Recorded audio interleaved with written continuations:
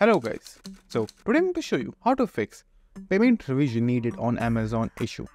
Now this issue can only occur if you're having an active subscription from Amazon. Now the issue can arise for two main reasons. The first reason is the Amazon account subscription money is not able to deduct from your card because your card now might be ineligible for any payment. So that might be the first issue.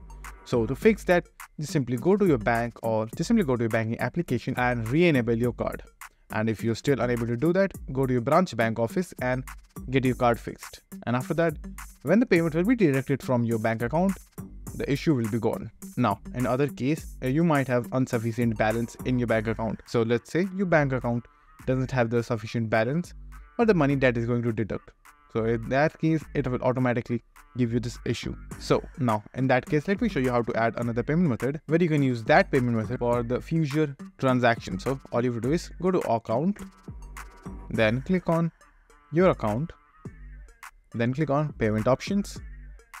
And over here, as you can see, I already have my two cards. So just simply add your card over here and add that as your default payment method. So click on manage bank accounts. Over here you will find your bank account details.